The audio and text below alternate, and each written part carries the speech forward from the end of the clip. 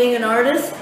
Well, it's what inspires me about being alive, about being a human, and that is the employment of my curiosity and the meeting of my curiosity with the meeting of other people's curiosity, and that tightrope that I walk between myself and the audience.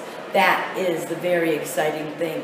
And when I hear from the audience and the audience tells me what occurred for them in my work, I think just, that creating community wherever I go, always coming around to home. I've done 80 shows in Australia this year, and I'm touring it now all over Europe and going to premiere it in New York in December, and I'm super excited to start working on my new show, which actually came to me in Melbourne, called Return of the 50-Foot Woman, about stupidity, because we are in the golden age of stupidity, and my work is an antidote to mediocrity and stupidity, and that is what I'm excited about.